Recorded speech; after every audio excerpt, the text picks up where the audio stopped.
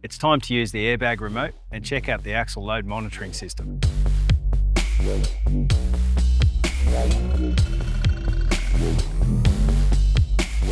Vehicles fitted with rear air suspension are equipped with Electronically Controlled Air Suspension, or ECAS.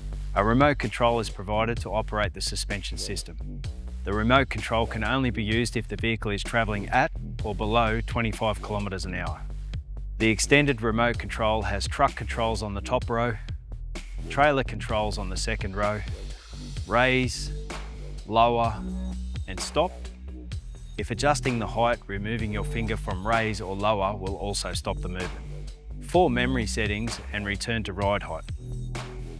There is an alternate return to ride height override button on the dash that will automatically return the truck to drive level without the need to activate the remote. If you're adjusting the suspension of the truck, the middle top button turns the system on and you can raise or lower as needed. The memory settings can be programmed to suit the driver. Let's set a couple that we may need. I'm going to program the M1 button and I want the fully lowered position. I adjust the chassis to the level I want, then press and hold the stop button at the same time as I select M1 and the level's now set. The other one I find really useful is full chassis lift.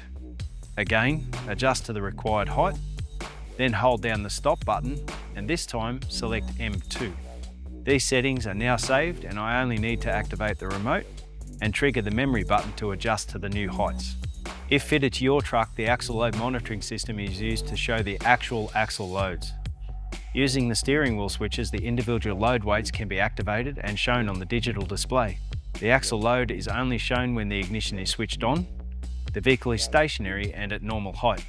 If smart trailers are connected and have electronic braking systems and air suspension that supports axle load monitoring, a maximum of 4 trailers can be shown. Calibrating the axle load monitoring system is nice and easy and done in the cab using the extended remote. In the menu, scroll down until you find the setting for axle load.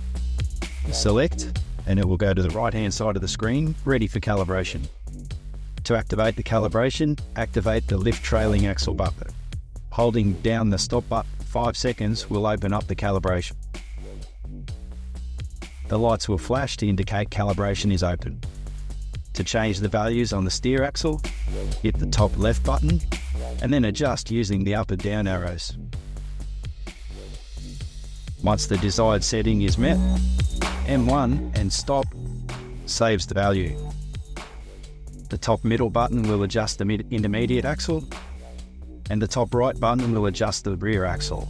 Again, select the axle, change the values and save. To exit the calibration mode, simply hold down the stop button for 5 seconds and it will be switched off. And that's it. For more information, take a look at daf.com.au or head into your local PACCAR dealership.